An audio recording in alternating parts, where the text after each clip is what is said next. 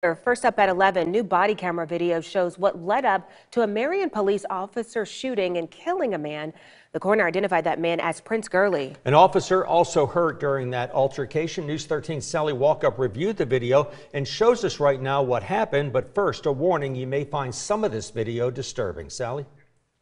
Bob Annette, this video is over an hour and a half long. Most of it shows the aftermath of the shooting. The city of Marion says it released the video to show transparency. News 13 decided not to show the moment Gurley is shot, but we still want to show you how it happened.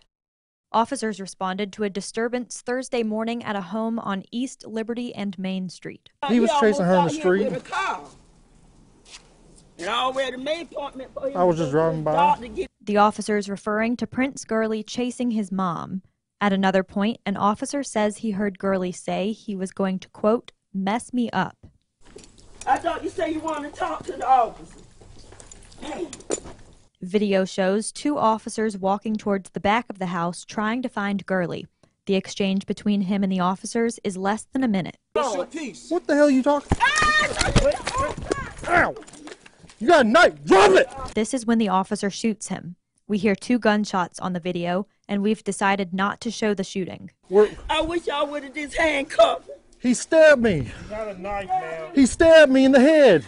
The second officer attempts CPR on Gurley, but Gurley died on his way to the hospital. One of the officers was taken to the hospital and released for a head wound. Gurley's mother told us yesterday she could not believe he was killed. And I mean right in the stomach. He's so young, poor little Prince. He's laying on the ground, shivering like that. I said, you shot my son. SLED has taken over the investigation. Count on News 13 for updates. Back to you.